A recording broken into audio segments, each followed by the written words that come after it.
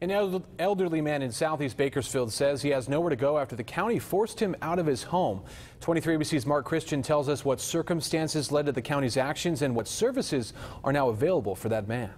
Because I don't know what to do. 85-year-old Herbert Jackson says he's lived in the home for decades. Now, all of his belongings are out on the street. It's a nightmare. Leaving behind a lifetime of memories, including raising 7 kids and losing his wife.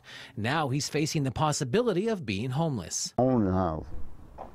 I paid for it. I bought it in 1950 when I got married. County Code Compliance says they're not in the business of kicking elderly people out of their homes. This is an ongoing case that has been recurring since about 2009. And gave sufficient legal notice before any action was taken. Safety is our first concern.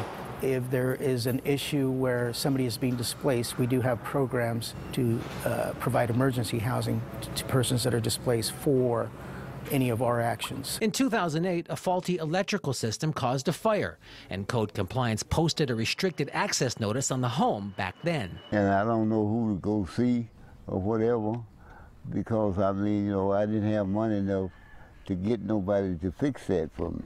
However, recently, when the water was shut off, Code Compliance started the legal proceedings to deem the house unlivable. All I know, they say I can't live here because the wires is messed up in my house. County officials say they tried to get Jackson assistance through Aging and Adult Services in the past, but say he's refused the help or to leave the home.